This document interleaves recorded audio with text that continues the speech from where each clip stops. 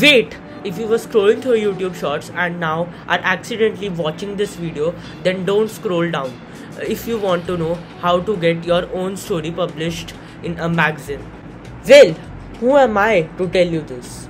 I have got one story, a poem, and a painting published in a magazine. So take your story, type it on your computer, and email it, right? But where to email it?